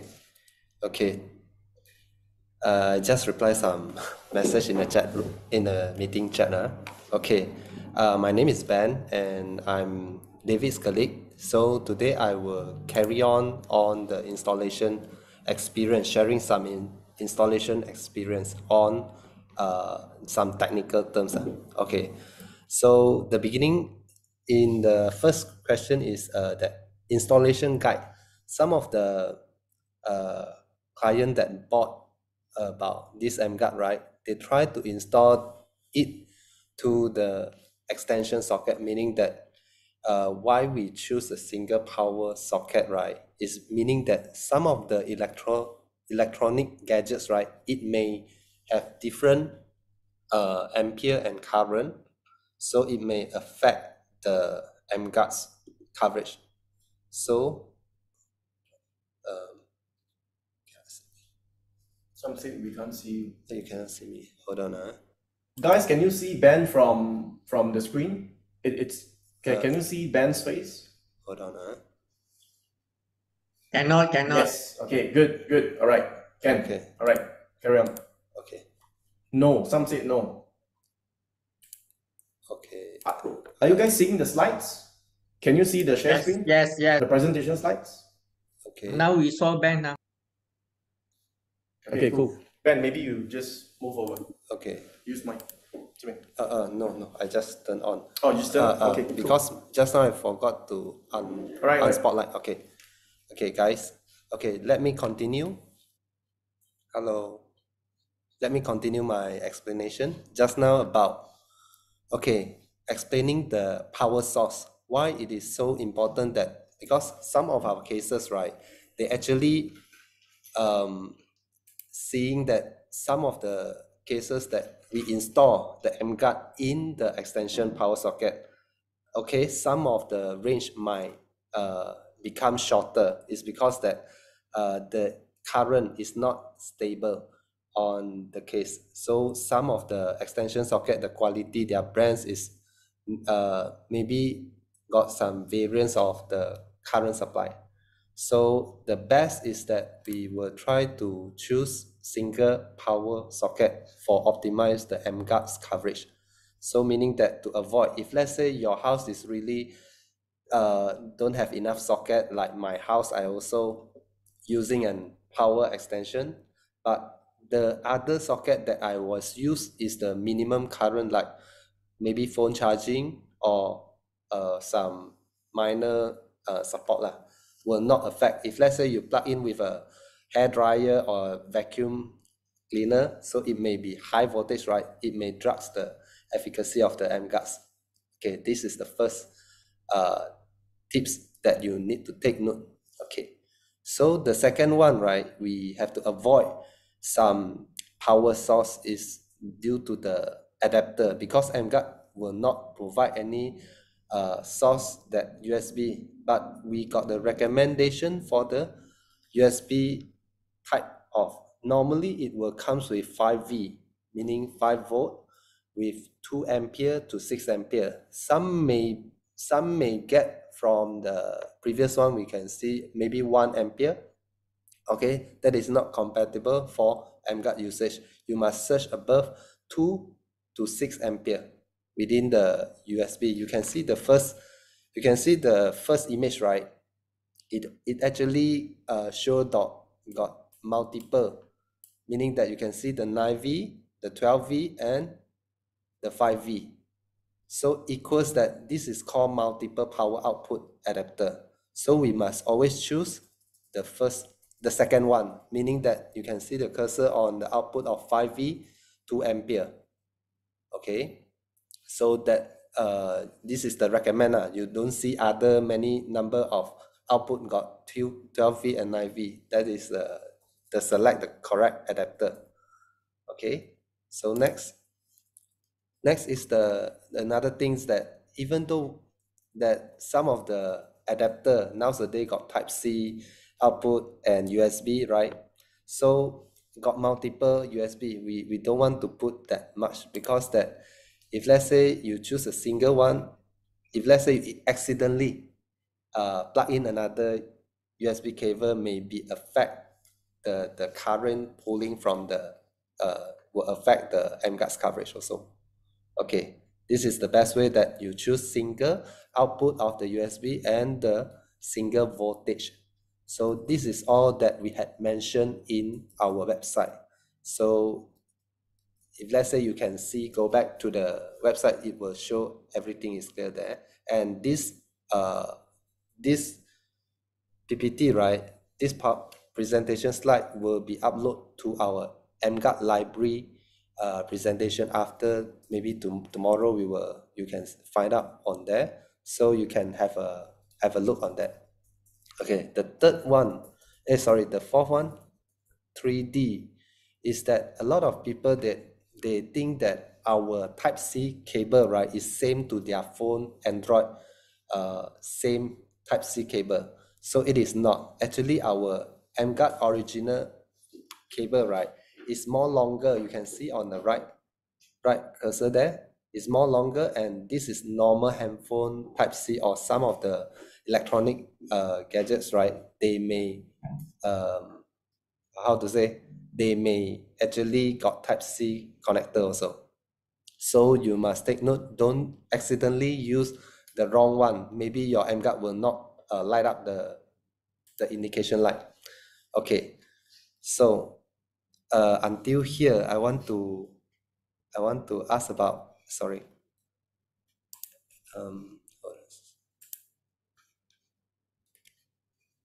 Hold on, I accidentally press it. Hold on, share screen. Okay, at this point, right, I'm going to go for more technical. This is because that the electrostatic, right, some of the people, they don't understand why this actually electrostatic will affect to emGuarde. So I give you a few examples. So the first one, right, is the mirror reflection. If let's say the emGuarde is now putting in the table, okay, installing in the table, maybe the behind of the mirror may not be covered, is due to some reflection material of the glasses mirror. Okay, so the second one is the aluminum or metal. It will affect emGuarde's range as well. So meaning that if let's say this table, right, is more easier. If let's say I put in the emGuarde over on the table, if let's say the mirror behind got a huge metal or aluminum plate, it will affect the range also. So it will not penetrate. Okay, it's due to the accumulative of electrostatic charge.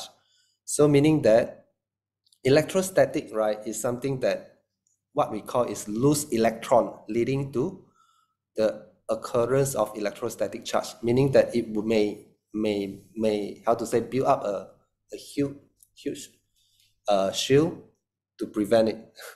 Okay, this is something very technical. So next, another things that we need to take note, right, is electrostatic environment, meaning that a lot of electronic gadgets, when they are operating, they are running all this current inside, right? So in this area, if let's say we are installing an emGuarde on the table, then it may affect the range of the emGuarde's efficacy. So meaning that we make sure that every time, if let's say you got this type of thing, because last time I heard a distributor telling us that, asking us, is it this electronic PC a lot, right? So we must put nearer to the PC so that the emGuarde enable to kill it very quickly because of the instant of the near distance. But the answer is no. If let's say a lot of these gadgets, right, when they are opening, you must put behind the table. For example, like this next image, right?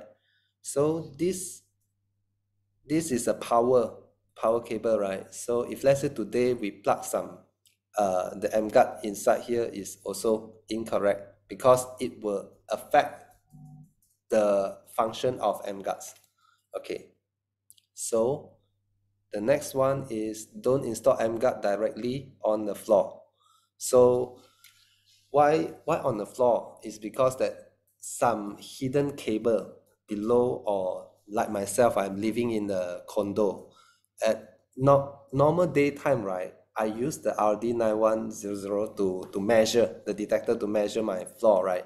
It actually very low reading. Is because that my downstairs, they don't open the LED light or their lighting in their house. But at night time, right, it actually very huge amount from my floor, because I'm living in the 17th floor. So when the 16th floor is turning on the light, right, it actually emits a lot of electromagnetic radiation. So it may attach with my flooring. So the correct way to place your emGuarde, right, is to put on the original box above.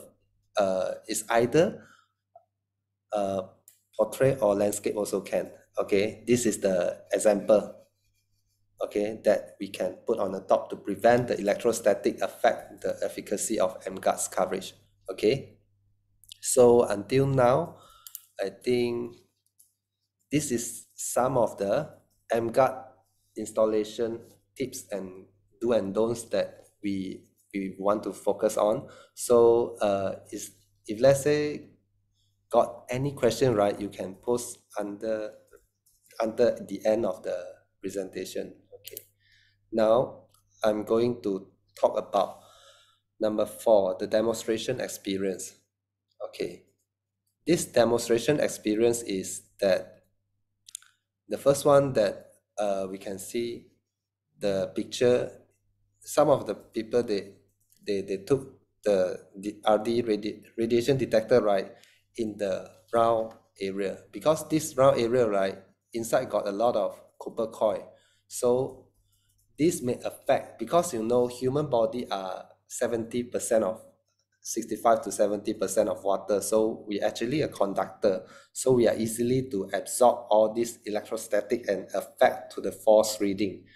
So the last one that we can use as a reference, that if let's say you measure in some electronic gadgets or your PC laptop, right, you can try to hold your finger and make sure that it's not put very close to the copper coil area. Okay, this is some wrong example image.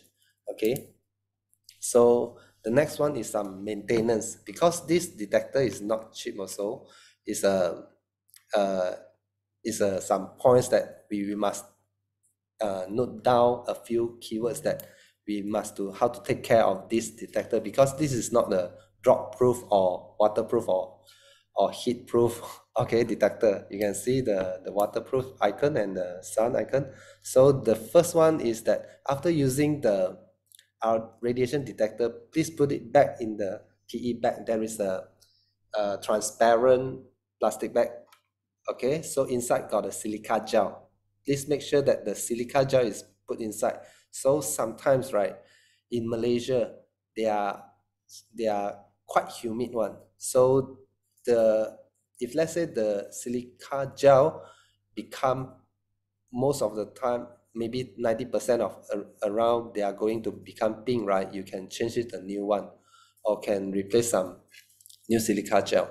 Okay, so the third one, you must store this radiation detector after doing the demo, right.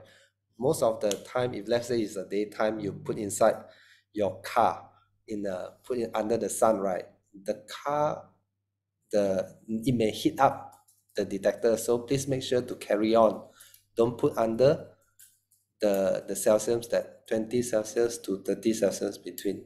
Okay, and another thing, you can see my cursor there is a icon, battery icon come out. If let's say they pop up, right, it will actually ask you to replace a new battery. And sometimes that the reading may not be very accurate. Like my phone is normally, when I turn on the screen, right, the reading maybe go up to 2000. If let's say I'm using maybe going near to empty the battery, right, maybe 8.2 or 8.3, the battery efficacy, the current storage is going to become lesser. It will measure the reading maybe up to 1000 or 900. It will different. So if let's say you found out there is another reading, you can choose to change another new 9-volt standard battery to replace it. Okay, so okay, now can you guys give me some response, because I'm if let's say until here, right, you guys are still around to listen me, just give me some number about 333 so I can see. Okay, thanks Catherine City. Okay, thank you. So I was just carrying on. Okay, thank you.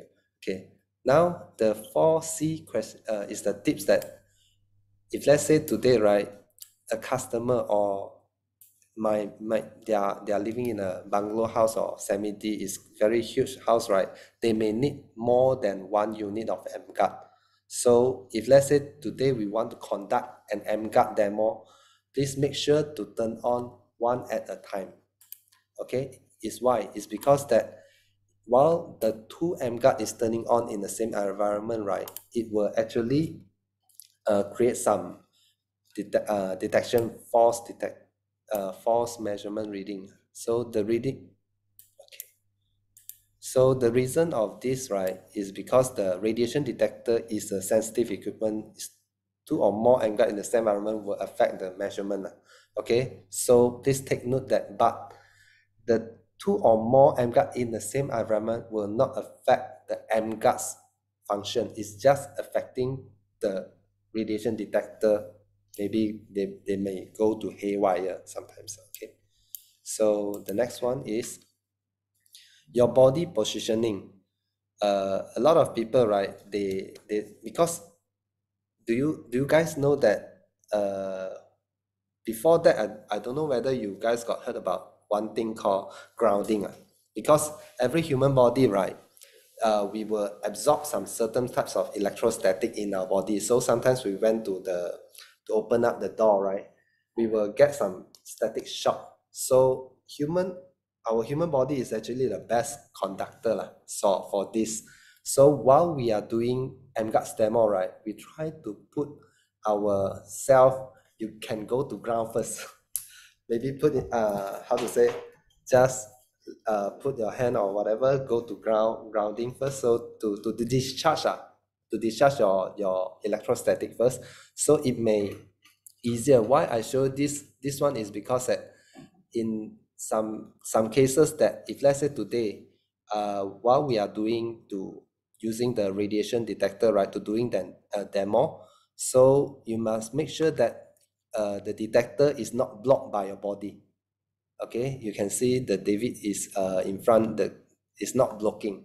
So the next one, right, we got a video for it to explain more about the electrostatic may affect the false reading. Let's take a look. But okay, sorry, because this video, right, is the only language in the Mandarin. So I will try to explain it while you watch this video first. Okay. OK，现在我要跟你们解释一个典型的静电的这个问题。所以每次你看到你做 demo 的时候呢，emGuarde 是 within 4个米哈，你看它的那个距离呢。可是 detector 响了，你们不要太过紧张，为什么呢？因为我的脚现在看着的这个地方呢是有静电。Okay, you guys can see the David is actually stepping on the actually this emGuarde, right, is turning on, but David is stepping on the floor that had the electrostatic. So you can slightly hear the beeping sound of the detector, right? Just continue it, okay? I'm sorry because the only Chinese video, I try to explain this situation for you.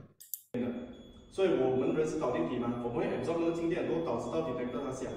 可是你看我做一个小小举动，我现在呢，我把我的脚移位，OK， 同一个地方，我的电话跟 detector 在同一个地方，我只是稍微的 adjust 一下我自己的身体移位，你觉得？ Okay. So you guys can see the detector is stopped beeping while David is standing next to the area, but the detector is still the handphone measurement is still the same angle. Okay, see. 当这个地方没有静电的时候呢，它就没有事情 ，OK。可是我回去有静电的地方呢，你注意看，看到吗 ？OK， 这个地方有静电吗 ？Go， 我移一下去一个没有静电的地方。 你注意看 detector 它就没有响了 ，OK， 所以这个是一个典型的解释，要跟你说，其实呢，有时候我们做的 emGuarde 它是 within 4个米的，它会响呢。emGuarde 其实是有功能，只是有可能那个地板上面有静电，它会导致到 detector 它一下子会读到那个静电的 reading，OK， 好。Yeah, okay. This video, right? Just now, David was stepping on the place that got high electrostatic place that we cannot see, but while human body is a conductor, right, so you can see we can able to absorb the electrostatic and go through to the detector to get the false reading. So let's don't worry, because even though this range, right, we can see, even sometimes we mention to customer that emGuarde is unable to cover up to 4 meters radius, right, but it is okay. Maybe it is just some false reading is due to electrostatic.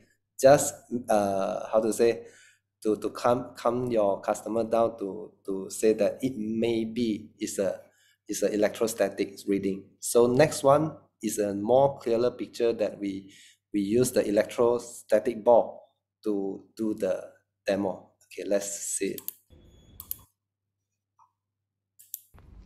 Hi guys, so in this video, we will be explaining how static affects sensitive equipment like the Audi. So now, I'm going to use the Audi to scan the phone, as you can see. So it's picking up radiation reading. But as soon as I turn on the emGuarde, as you can see, the white LED light is on. So the radiation is gone, okay? So I'm going to move all the way back just to show you that emGuarde can actually cover up to that range, okay? It's further away from the table. So what we are going to do next is we're going to turn on the static ball. And as soon as I turn on the static ball, I'm going to show you that, the static, it's able to trigger the RD to beep. Okay, so once I scan the phone and I go near to the static ball, the RD9100 begins to beep again, although it is within the coverage range of the emGuarde. Okay, it's very near, it's less than 1 meter. But as soon as I move away from the static ball, as you can see, the radiation detector stops beeping because emGuarde still function. It's just that whenever we go near to a static area, the RD9100 will get affected by the static and it begins to beep again. Okay, so now I'm going to turn off the static ball. So now the area is without electrostatic, as you can see. And as I scan the phone again, there is no beeping. So during your demonstration, don't get panicked. Whenever there is a beeping sound here and there, it is actually due to electrostatic, but your emGuarde is still working fine.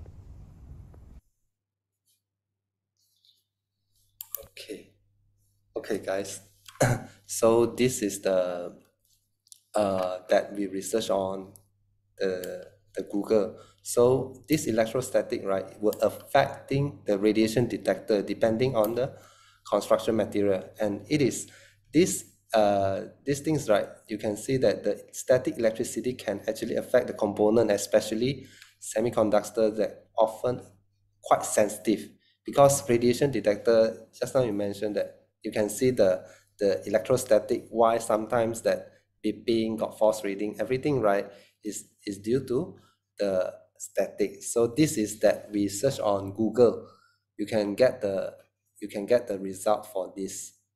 This is a screenshot. Okay, so next, the next one is that I try to explain about our technology documentation start on day 1. Okay, so eventually this is the next topic. So you guys want to how to say, take a quick, or no need, sorry, it's for time. Okay, I try to act faster. Okay, this one is the video, right? It's about that our technology is inside the what we call this is a export matrix.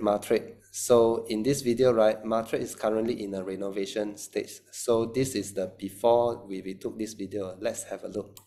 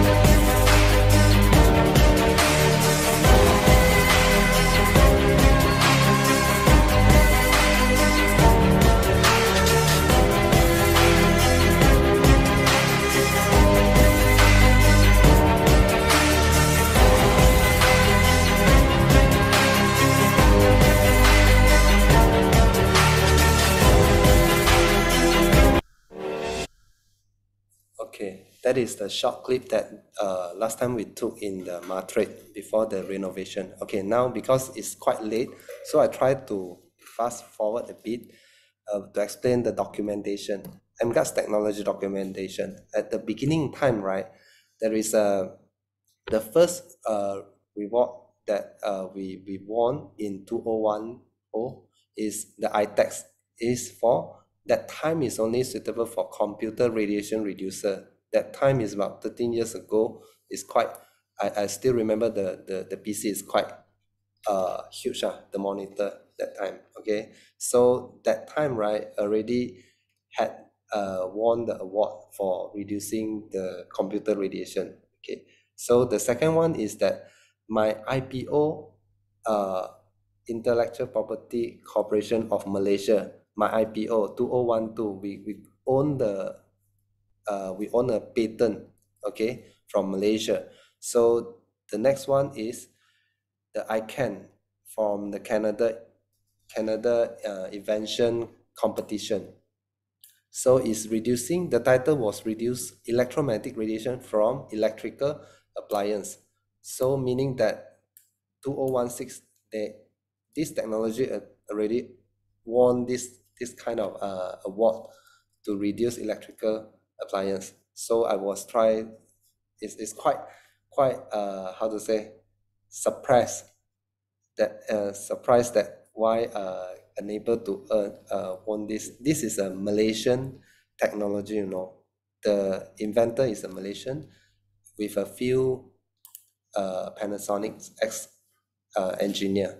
They invented this technology back in 2010. Okay, so the next one, the improvement of the this technology, right, is able to speed up the microcirculation blood flow from the Taiwan. This is the Taiwan. And another one in year of 2020 that our technology sent to the USM to do the improvement of the animal's blood circulation, and it will not affect the blood pressure of the mice. Okay, so the next one that just now David has shared to you guys, that the eyeball of the Dr. Liu Renjie that is done in 2020 also. So they took this technology and do the self about 10 patients for the test. Okay, so the next one is SGS for standard. SGS is actually a laboratory, world-renowned laboratory, and they are tested all the product for FCC. FCC is for US standard. Then the CE is the European standard. We both already enabled to, how to say, go to worldwide. So the last one is the last year we got another my IPO, intellectual property of Malaysia also. It's different. You can see the 2012 and the 2022 one is different. So we got 2 patents. So next one, I'm going to show you some of the report that we did.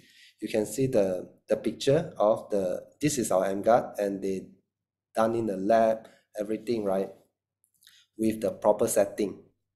So they enable to see that this product is safe for use, will not affect our human body. This is some pictures you can see. This is emGuarde in this report. So all these things, right, we will upload it after the training, maybe tomorrow. I'll try to upload it then in the emGuarde library, so you guys can have a look more clearer. Okay, so today end up the training is end. Sorry to take for so long time. So now I pass it to David. Thank you. Okay, can we give a round of applause to Ben to encourage him, you know, and I think he did a good job explaining, because technical wise, you know, people have to bear with it because technical knowledge is important, and there are certain things that we need to sidestep, and it is always, you know, good to learn about all these technical so they can sidestep all the future possible mistakes, you know. And today in our today's training, I think we got more materials. We managed to get some of the photographs of how emGuarde is actually being tested in the world-renowned lab in SGS. And I think just now there is one leader asking about how come emGuarde is not obtaining this serum for local market and all that. So a simple answer to all of you is that, you know, Serum, it's a Malaysian-based testing laboratory company.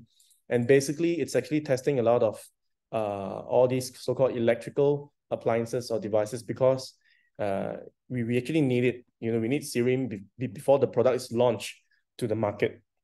Okay, but if you notice, right, for emGuarde itself, it doesn't come with an adapter. There's no adapter. When you open up the box, emGuarde only comes with the emGuarde, which is the machine itself, and a USB-C, cable. Okay, so usually serine certified means you have to have this so-called adapter. It's like the Kangen machine. Kangen machine comes with a 3-pin adapter. So when your product comes with a 3-pin adapter and you need to hook on to a power socket, this is when you need the serine approved on the power adapter. But products that comes with just the USB-C cable, theoretically you don't need serine, but because of ENG's initiative, the developer carry on and they move on to actually apply for the global SGS testing standard for both FCC and also the CE standard for the European standard. And given that Malaysia is a Commonwealth country, and a lot of our electrical appliances is actually following the British standard back then. So that's the reason why we're using the 3-pin rather than the 2-pin in Thailand and Philippines and all that. Okay. All right. So this is just to address to you how come we don't need the serine in Malaysia for emGuarde, but we still obtain the SGS for the worldwide exportation purposes. Okay, in this aspect. Okay. Now, I think just now during the peak moment, we do have about 140, and it went all the way up to 184 participants. Okay, for those of you who stay back, I truly appreciate your time and your seriousness in this project. And for those of you who stayed back, and I just want to tell you that, it's not easy to go through a almost 2 hours long training. And I really appreciate your commitment. And because of your commitment, it gives us more energy and more motivation, to dig up or to find out more EMR related documentations and also emGuarde related information to help you or to aid you in your marketing journey, in this whole project itself. Okay, so because of time constraint, and we're going to take on maybe a few questions from the crowd. If let's say you have some questions, you can just put it in your chat box, and if I can answer the questions, I will do my best. Okay, before we end today's training. And for those people who missed out certain part of training, please be reminded that this whole training is recorded, and we will upload this recording into the emGuarde official channel so that everyone can actually watch the training over and over again and repeat, tentatively learn about some of these materials that we got from the training. Okay, so welcome to all the people who stand. Okay, let's take a look at some of the chat box. You're welcome, guys. You're welcome. Now, we might not be able to take all questions due to time reasons. And there you go. Let's take a look at what's available now in Malaysia. Okay. Any particular important questions that we need to? Okay. I think we've answered most of the questions. Hi, David. Okay. There you go. David, can you hear me? I'm Hemant here. David? Okay, I think there's one question. Is there any equivalent device to emGuarde? Now, based on our knowledge currently, talking about competitors, we have a lot of similar concept products in the market, meaning a lot of products, they are claiming that they can actually help with radiation, but they are actually of a different technical theory. There are a lot of products out there. They have different functions, and some of them, they're actually helping your body to defend the radiation. And some products, they're actually reflecting the radiation and all that. So to my knowledge, up to date, I believe that emGuarde currently, it's the only technology in the market who has the ability to reduce high frequency electromagnetic noise radiation with a given 4-meter radius, meaning you don't have to even touch the product. The product works airborne, So at the distance, it has the ability to actually suppress that energy. So by far, I think this is unique. And for information, emGuarde is a patented product. And we obtained both patents back in 2012. The first patent is actually, the patent title for 2012 is an apparatus, okay, for electromagnetic radiation suppression. So the first patent, the developer obtained it back in 2012, which is 11 years ago, okay? And the newest patent, which is last year, they obtained it It's actually an apparatus for effectively suppressing or help improve the microcirculation after or through the suppression of radiation. Okay, so that's the second patent they obtained. So this product's got 2 patents, and one is in 2012, another one is in 2022. Okay.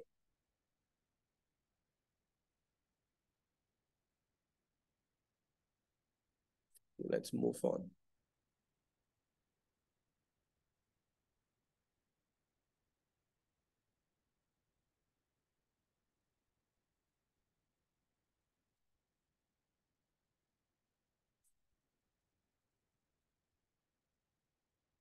How about PowerPoint presentation? Okay, we'll be uploading the PowerPoint as well, don't worry. Okay. All right. Outline. I think we did that to Mason's question. Okay, there's one question from Heman Kumar. Does emGuarde cancels the radiation emitted from devices completely, like how the detector goes to 0? Now, Heman, to answer this question, in the radiation spectrum, there are wide ranges of different measurement, okay? So some spectrum, they actually measure the energy level from the signal shooting up from the antenna, okay? Some detectors, they actually measure the radiation coming from the power source, which is the power line itself. And usually it's at a very low frequency, about 50 to 60 hertz, okay? Now, why the detector goes to ground 0 when it do the demo is because this detector is built to measure high frequency electromagnetic noise radiation. So it's at a different spectrum, okay? So when the emGuarde suppresses the noise spectrum as shown from the SDR software, this explains why the detector is actually getting 0 power density reading after you turn on the emGuarde, okay? So it is a different radiation spectrum for your knowledge. Okay, why did not come with battery like 10? Okay, all right. This one, you know, it's up to the supplier. It's not up to me, it's up to the supplier, okay? All right, what happens? Anything else?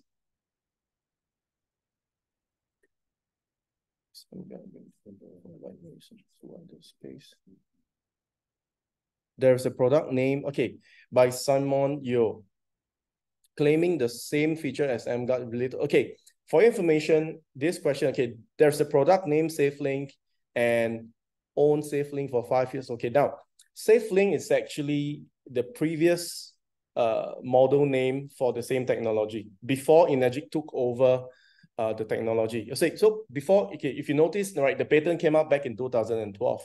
So between 2012 till date, you know, the developer has actually developed another product by the name of SafeLink, okay, and it is actually the same technology as what you are looking at now today. So back in 2022, Energic decided to take over this technology and rename it to emGuarde. So this is how you got the new emGuarde. And currently, Energic is actually the global sole owner or distributors for this particular technology segment. So Energic took over the entire technology. So SafeLink is the old model, has been discontinued since 1 year ago, okay? And some of our prospects has been using it for 5 years now, as you mentioned here. It's correct because SafeLink is not new. It has been in the market for many years, okay, since 2016, to be precise, okay, 2016. So it is the same technology, but the only different thing is that SafeLink is actually using the old power cord system, which is the AC model.